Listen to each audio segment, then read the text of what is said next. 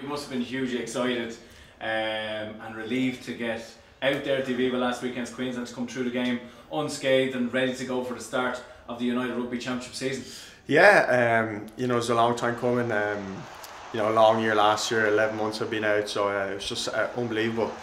Incredible to have fans back and family and friends at the game as well, so it made it all the more special. And then just to be back in the winning change room as well was something I've been looking forward to, so can't wait now for next week and to get the season going. A lot of credit due obviously to yourself, Brian Deaney and Conor O'Brien, and what you have to put into it from a personal point of view. But the backroom team that's here in Leinster Rugby, the medics, the physios, the S&C team, they play a huge part in those short-term recovery, but obviously longer-term recovery, as you and the rest of the three lads had over the last year or so. Yeah, they've been incredible.